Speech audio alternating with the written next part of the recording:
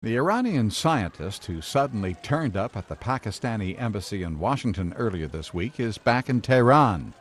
Shahram Amiri claimed Thursday that he was abducted by American agents and suffered mental and physical torture at the hands of his U.S. interrogators.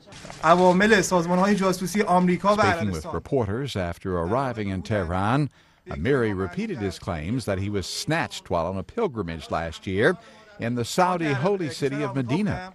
He also claims that CIA officers offered him $50 million to remain in America.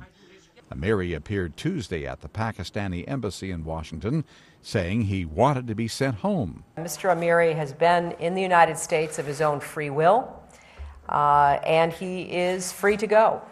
In fact, he was scheduled to travel to Iran yesterday. U.S. officials added that Amiri was not abducted, saying the 32-year-old man was someone who in fact reached out to U.S. officials.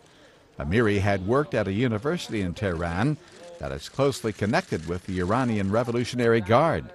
Thursday, he sought to downplay his role in Iran's nuclear program, which Washington and its allies fear could be used to create atomic weapons.